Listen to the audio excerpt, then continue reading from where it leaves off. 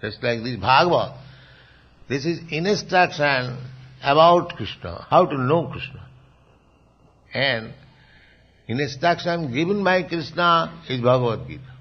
He says, I am like this. I am like this. So we haven't got to make any research.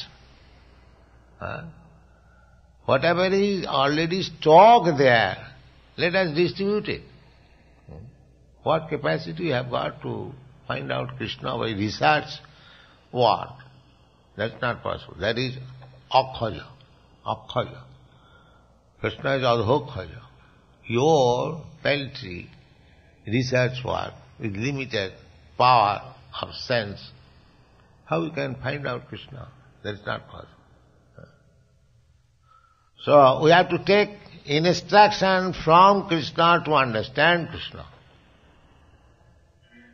Krishna says that I am the Supreme. You have to accept that in the Bhagavad. You cannot interpret in a different way.